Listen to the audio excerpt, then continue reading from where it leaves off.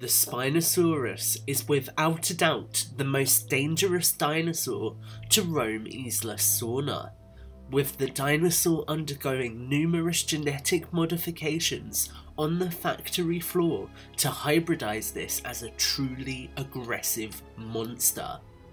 The dinosaur itself has recently made history, as new discoveries have brought into question what we thought we knew about the Spinosaurus.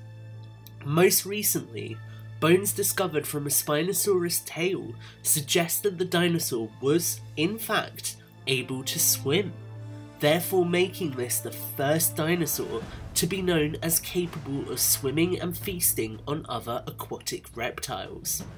The prevailing theory with this new discovery is that the thick tail was an extreme adaptation to help the dinosaur navigate the rivers and waterways it called its home. But it poses an interesting look at evolution, as the dinosaur is much better adapted than the similar Suchomimus or Baryonyx.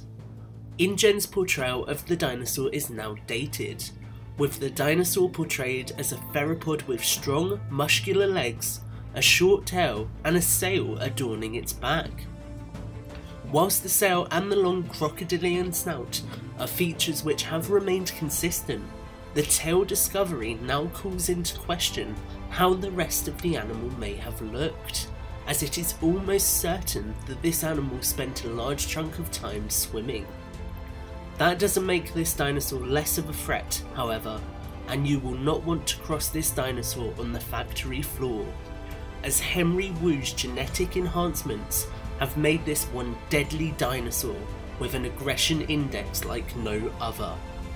Join us for our final episode next week, where we say farewell to Site B.